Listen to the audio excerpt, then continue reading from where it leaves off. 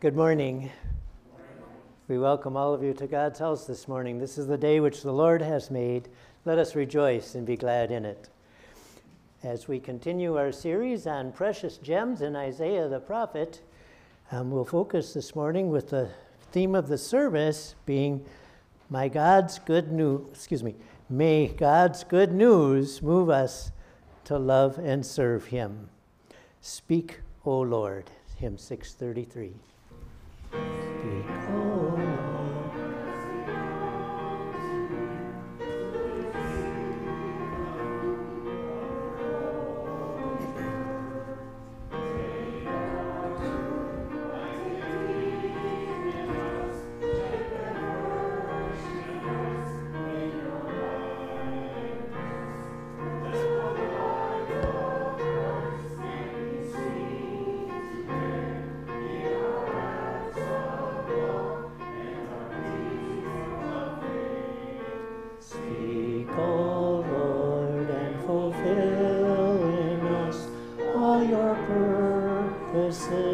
For your glory.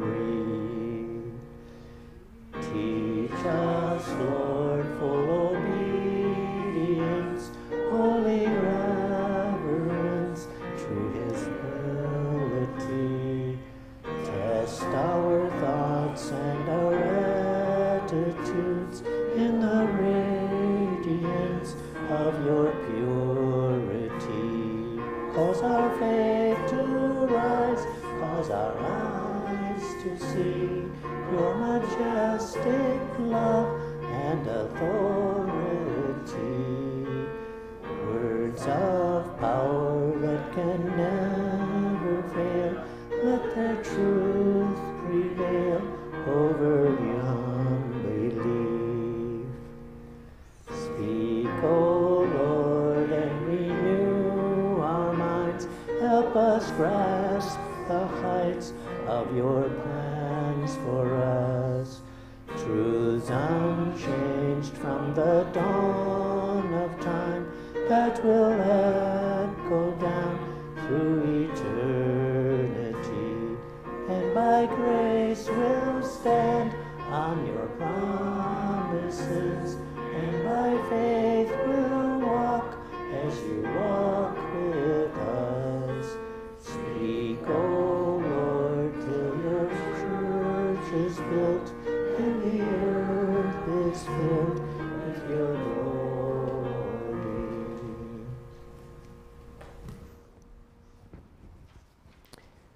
We continue our worship on page 155 in the front part of our hymnal, the service setting 1, page 155. We invite the congregation to arise. We begin our worship as we began our walk with Jesus when we were baptized. In the name of the Father, and of the Son, and of the Holy Spirit. Amen. Blessed are they whose transgressions are forgiven, whose sins are covered. Blessed are they whose sin the Lord does not count against them. Let us confess our sins to the Lord. Almighty and merciful Father, we have strayed from your ways like lost sheep. We have followed what we have devised and desired in our hearts. We have offended you and sinned against your holy law. We have done those things that we should not have done, and we have not done those things that we should have done. Have mercy on us, Lord. Spare us, forgive us, and restore us, according to your promises in Christ Jesus. God, our merciful Father, has forgiven all our sins. He has sent his Son, Jesus Christ, to be our Redeemer and Savior. Jesus paid the penalty for our guilt by his death on the cross and freed us from death by his resurrection from the grave. We have peace with God now and forever. Amen. The congregation may be seated.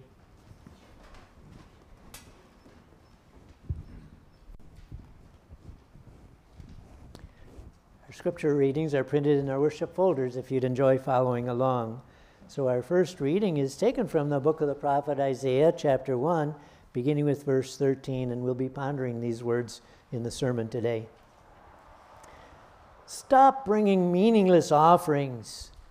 Your incense is detestable to me. New moons, Sabbaths, and convocations, I cannot bear your evil assemblies. Your new moon festivals and your appointed feasts my soul hates. They have become a burden to me. I am weary of bearing them. When you spread out your hands in prayer, I will hide my eyes from you. Even if you offer many prayers, I will not listen. Your hands are full of blood. Wash and make yourselves clean. Take your evil deeds out of my sight. Stop doing wrong. Learn to do right. Seek justice. Encourage the oppressed. Defend the cause of the fatherless. Plead the case of the widow. Come now, let us reason together, says the Lord. Though your sins are like scarlet, they shall be as white as snow. Though they are red like crimson, they shall be like wool. The word of the Lord. We invite the congregation to turn to the front part of your hymnal where we find Psalm 25. This psalm is an awesome prayer, really. It includes asking God to guide us, to teach us, and to forgive us. All reasons to love and serve him. To you, O Lord, I lift my soul. In you I trust, O Lord my God. In you, Lord my God, I put my trust. I trust in you, do not let me be put to shame. Show me your ways, Lord, teach me your paths. Guide me in your truth and teach me, for you are God, my Savior. Remember, Lord, your great mercy and love, for they are from of old. Do not remember the sins of my youth and my rebellious ways.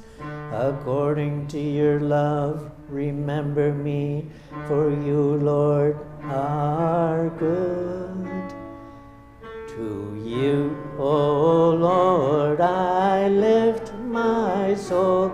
In you I trust, O Lord my God. Lord, forgive my iniquity, though it is great. Turn to me and be gracious to me, for I am lonely and afflicted.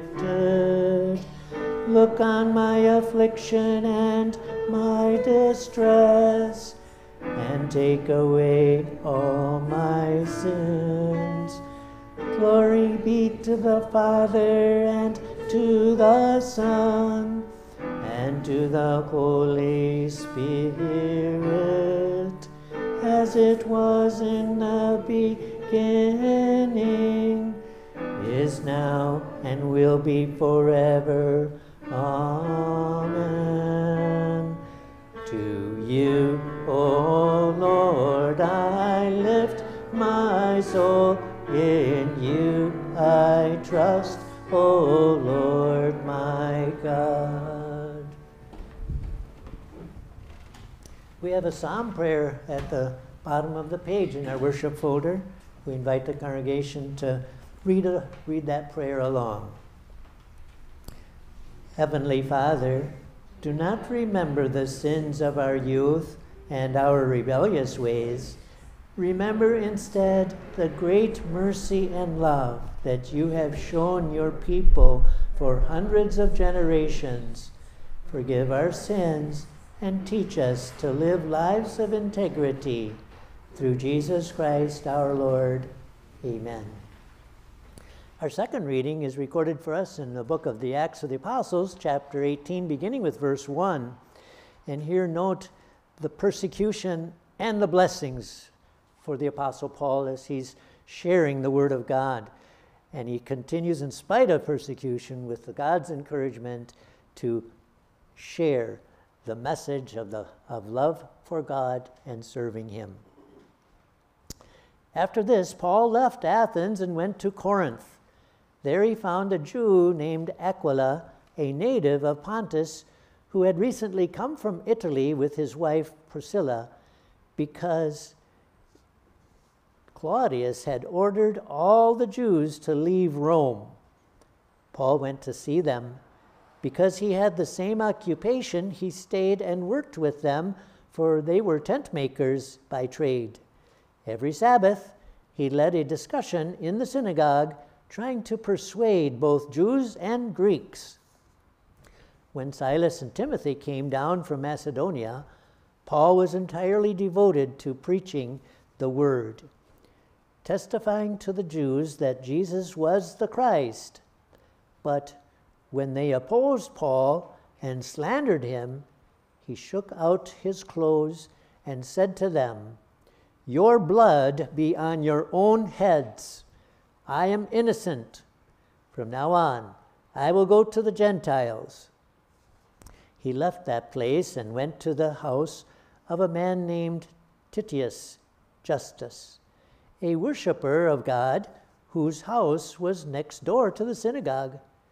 Crispus, the synagogue leader, believed in the Lord together with his entire household, and many of the Corinthians, when they heard, believed and were baptized.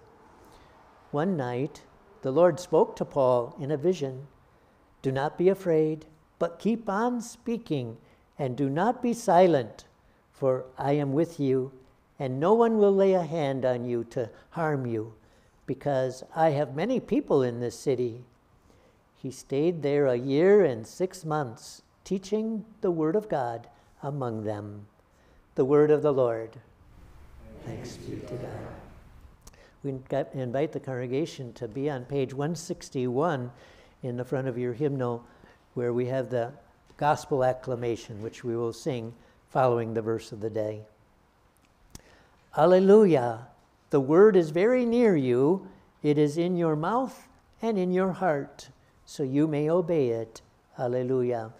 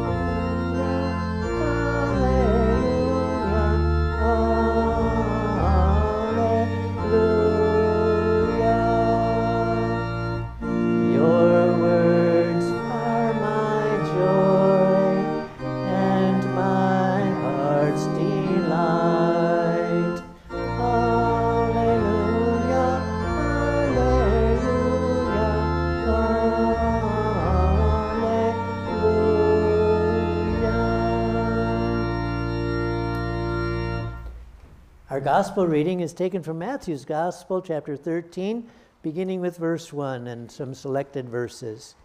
And here we have a parable illustrating the different ways that God's word can be received. May it be for us like the fourth kind of seed that was planted. We invite the congregation, out of love and respect for our Savior, to arise. That same day, Jesus left the house and was sitting by the sea. A large crowd gathered around him, so he stepped into a boat and sat down, while all the people stood on the shore. He told them many things in parables, saying, "Listen, a sower went out to sow. As he sowed, some seed fell along the path, and the birds came and ate it. Other seed fell on rocky ground, where it did not have much soil. Immediately the seed sprang up, because the soil was not deep. But when the sun rose, the seed was scorched. Because it had no root, it withered away. Other seed fell among the thorns. The thorns grew up and choked it. But some seed fell on good ground and produced grain, some 100 times, some 60, and some 30 times more than was sown. Whoever has ears to hear, let him hear. So listen carefully to the parable of the sower. When anyone hears the word of the kingdom and does not understand it, the evil one comes and snatches away what has been sown in his heart. This is the seed that was sown along the path. The seed that was sown on rocky ground is the person who hears the word and immediately receives it with joy, yet he is not deeply rooted and does not endure. When trouble or persecution comes because of the word, he immediately falls away.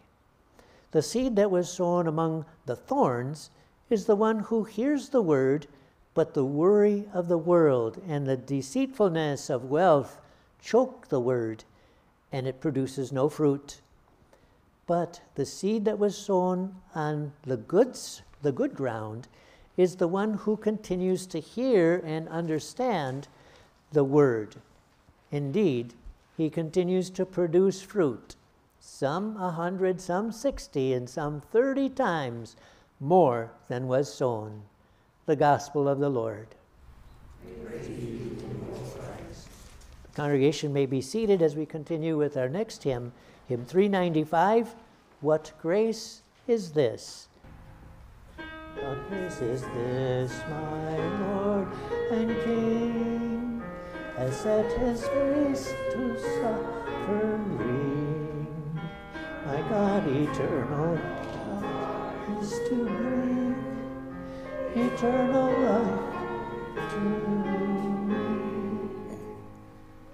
What grace is this that every God would stoop to lift a cross of wood and walk a road of rock and blood, as sinners rode for me. What grace is this, the Lord of all? He yields to Pontius Pilate's law, and lets the Romans' hammers call a rush of blood for me. What grace is this, rude enemies? With common thieves he hangs and bleeds. The sinless Son bears each misdeed. He pays for all for me. What grace is this, once wrapped in cloths and gently laid in manger trough? He's taken dead from wretched cross and wrapped again for me. What grace is this?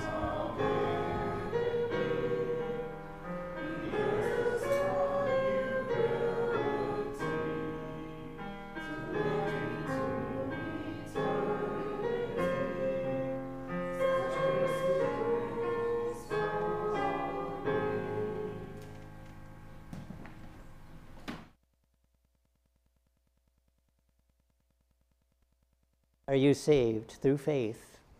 And that not of ourselves. It's a gift of God, not of works, lest any man should boast. God's word in which we wish to ponder, as we already noted, is recorded for us in the first chapter of the book of Isaiah, beginning with the 13th verse. Let's read together a couple of the selected verses there. Stop bringing meaningless offerings. Your incense is detestable to me. Come now, let us reason together, says the Lord. Though your sins are like scarlet, they shall be as white as snow. Though they are red as crimson, they shall be like wool. This is the word of our great God. In Christ Jesus, our one and only Savior, my dear friends, what do you think? Can one's worship, that is, worship of the one true God, be sinful? As you may have noted from a scripture reading a little earlier, God has a lot to say about that in our text. So let's ponder this thought together. Worship God condemns, and then worship God treasures. There's repentance, and there's rejoicing. Right in the beginning of this first chapter, as we noted last Sunday, we read, "For the Lord has spoken." And we were reminded last week, this isn't such some human being's words. They need to be taken to heart. God himself is addressing his people, and he's addressing you and me this morning. This is underscored a bit earlier than our text, where Isaiah records these words, "Hear the word of the Lord." And right after this, how eye-opening, how shocking actually. "Hear the word of the Lord, you rulers of Sodom." These are rulers of God's people. Can you imagine how shocking this would be for them to hear these words from Isaiah? Rulers of Sodom? And then right away, "Listen to the law of God, you people of Gomorrah." All of you remember about Sodom and Gomorrah, right?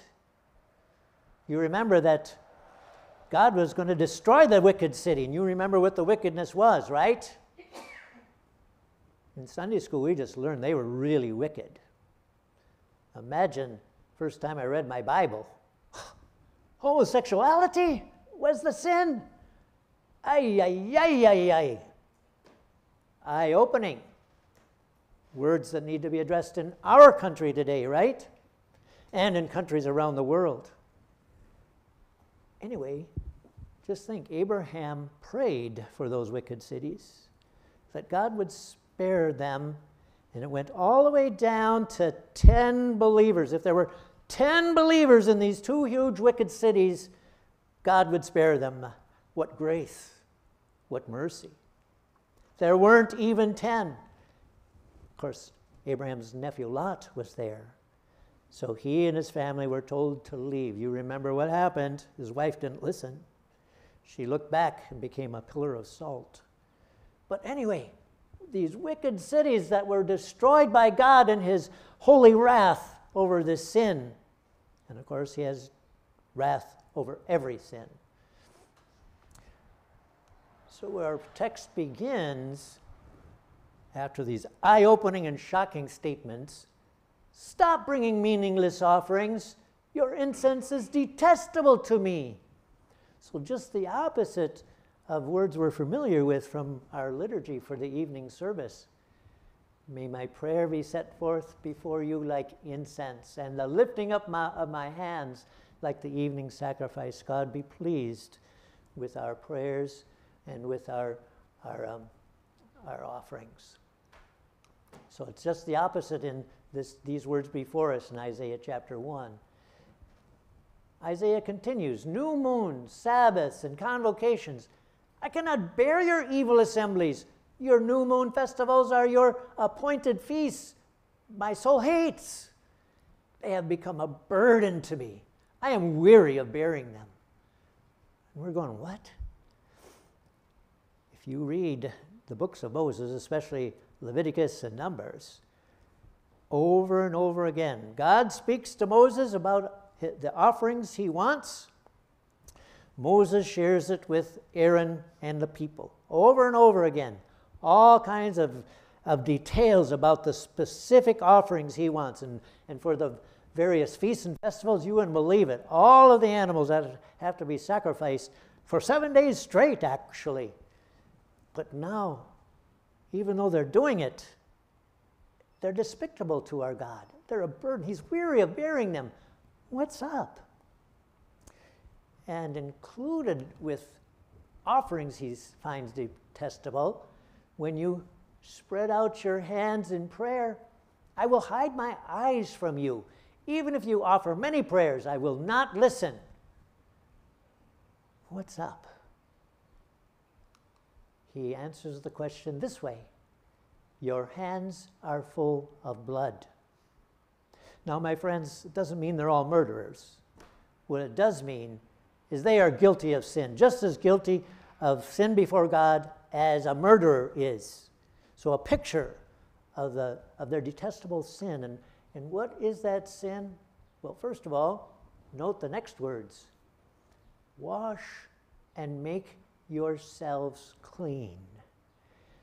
As we all know, we can't do it. We can't even erase one sin, much less all the detestable sins of which God's people are guilty here. We all know the only way to wash away sin. It's fix your eyes on Jesus.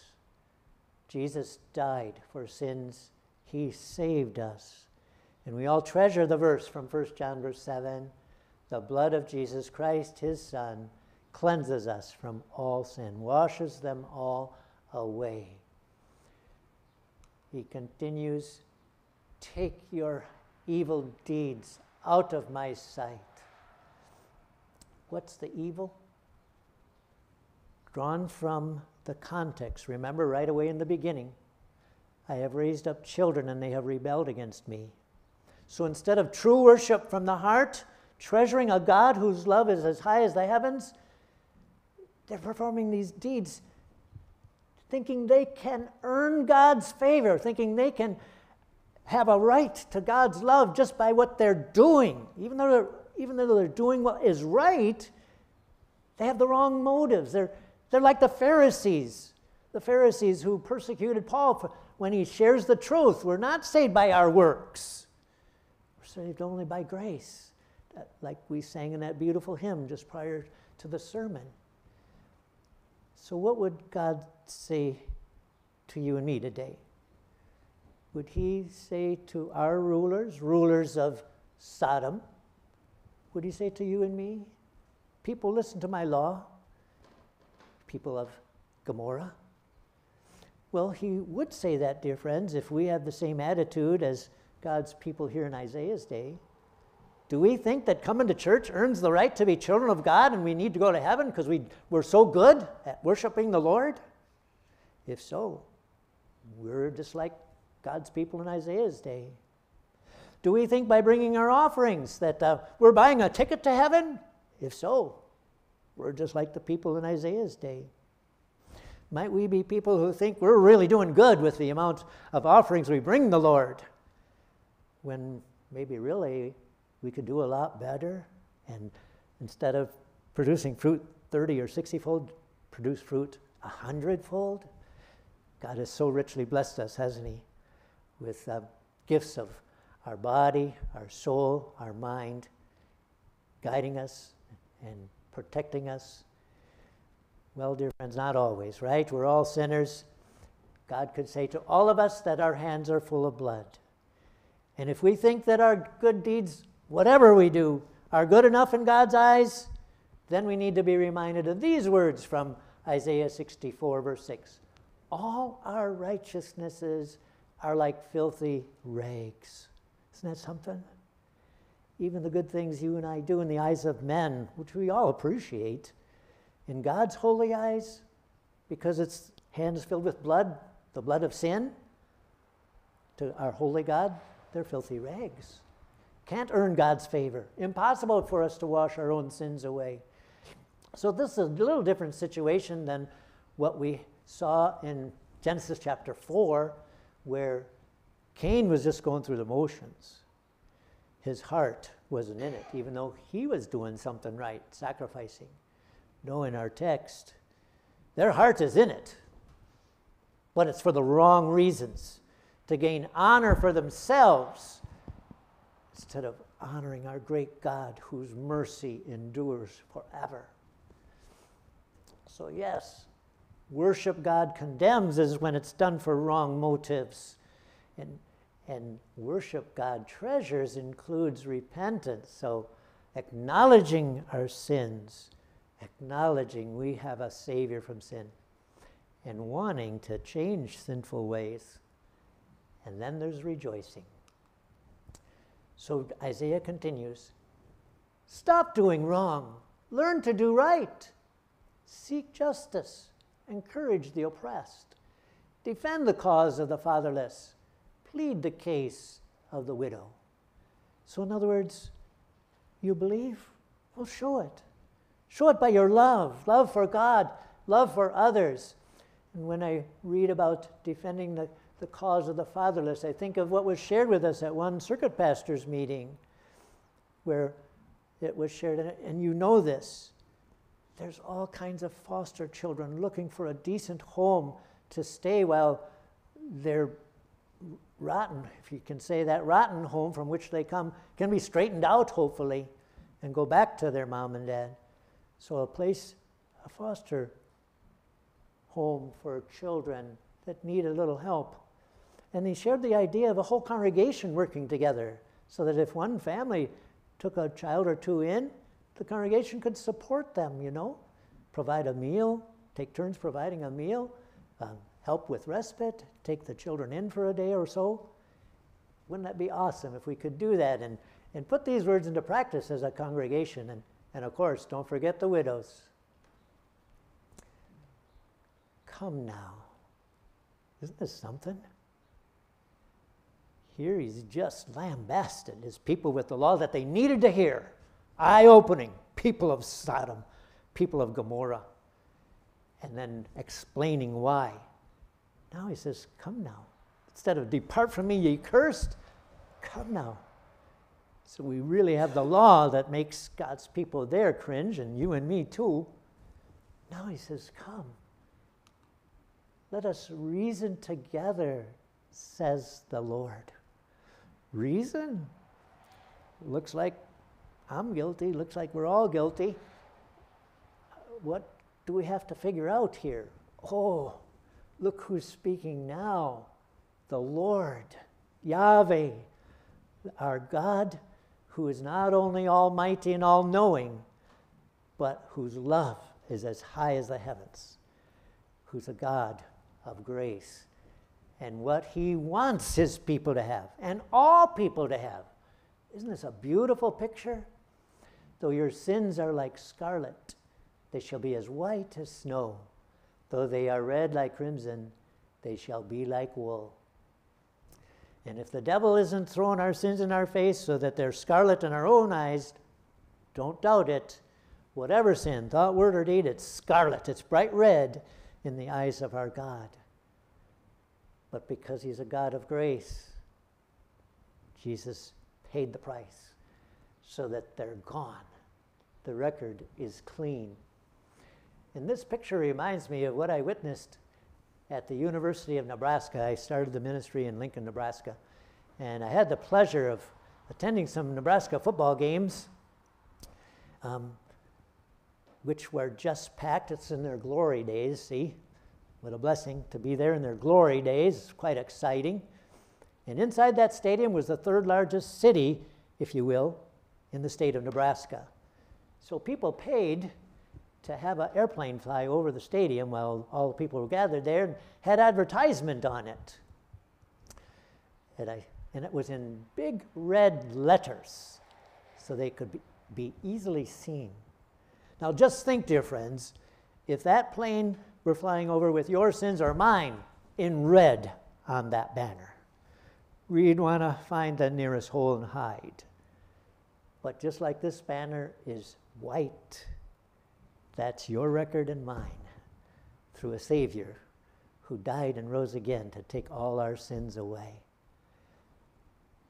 Dear friends, I hope that our attitude about this great news is the same as one of the Nebraska football players. It was one of those plays, the last moments of the game. Nebraska's behind. They just have seconds left. The quarterback launches the ball, and lo and behold, the receiver catches it, and in the last seconds, Nebraska wins the game.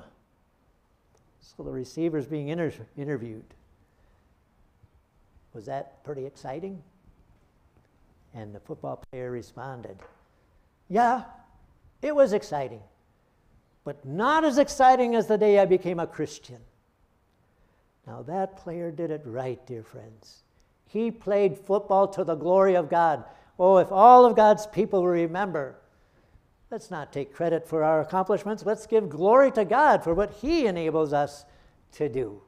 He's such a great God. We want to love and serve Him.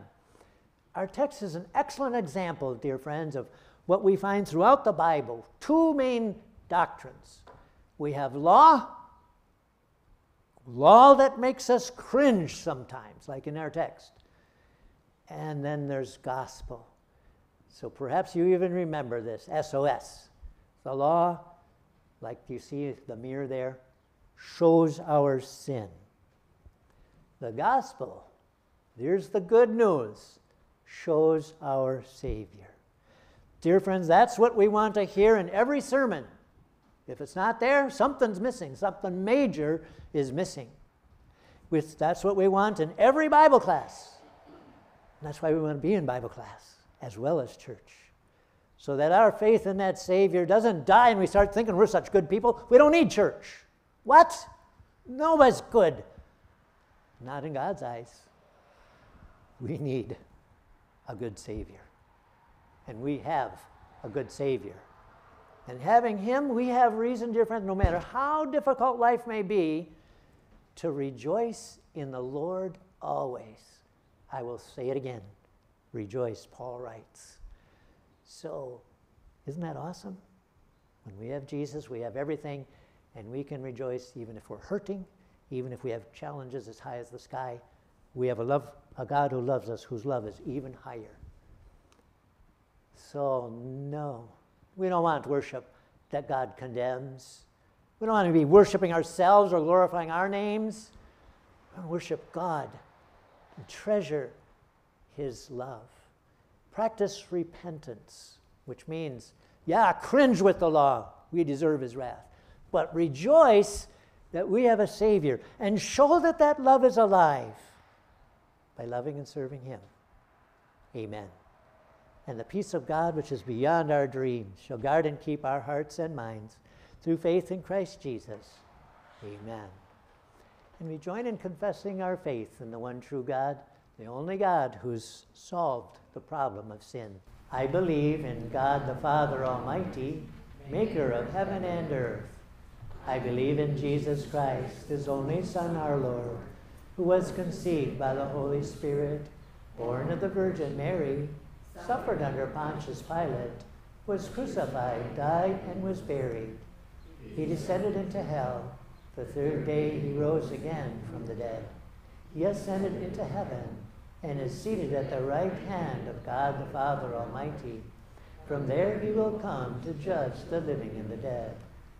I believe in the Holy Spirit, the holy Christian church, the communion of saints, the forgiveness of sins, the resurrection of the body, and the life everlasting. Amen. We rise and pray. Heavenly Father, we thank You for having kept us safe during the night. Now we pause at the gateway of another week to ask You to go with us. We do not know what this week holds in store, pleasure or pain, health or sickness, sunshine or shadow. However, we are not afraid if You are with us as our companion, for You love us with an everlasting love and guard and protect us from all evil. We need Your presence every step of the way. At the beginning of this week, we ask only that You would stay close beside us, for though we know not what the future holds, we know who holds the future. Bless us in whatever we do. Make us strong physically, mentally, morally, and spiritually. Watch over us and over those we love. We ask this in the name of our Savior. We pray that You would hold Your hand over all who struggle with pain or are recovering from surgery. And thank You, Lord, for the rain You have sent. You provided richly in Fort Atkinson with over an inch of rain. We understand only a little amount was experienced here. So wherever drought conditions continue, graciously hear our prayer and send the needed moisture. We're always grateful, Lord, for the moisture you do send, and continue to use it as you use your word.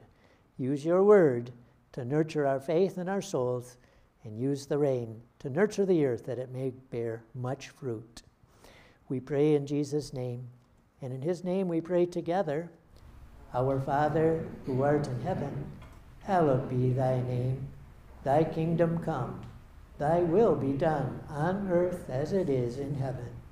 Give us this day our daily bread, and forgive us our trespasses, as we forgive those who trespass against us. And lead us not into temptation, but deliver us from evil. For thine is the kingdom, and the power, and the glory, forever and ever. Amen. The congregation may be seated as we continue with our next hymn. Take my life and let it be consecrated.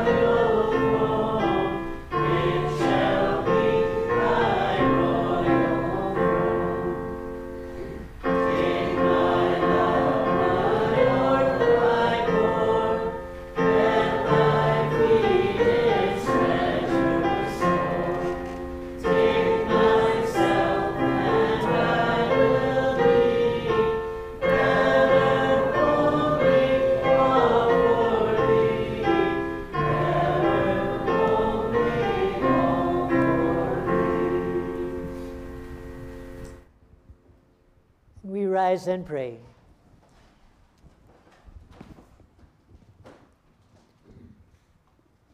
Heavenly Father, our Almighty God, we thank you for teaching us the things you want us to believe and do. Help us by your Holy Spirit to keep your word in pure hearts, that we may be strengthened in faith, guided in holiness, and comforted in life and in death. Through Jesus Christ our Lord, who lives and reigns with you and the Holy Spirit, one God, now and forever. Amen. And the Lord bless you and keep you. The Lord make his face shine on you and be gracious unto you. The Lord look upon you with favor and give you peace. Amen. The congregation may be seated then as we continue with our final hymn. Surely it is God who saves thee. I will trust in him and not fear.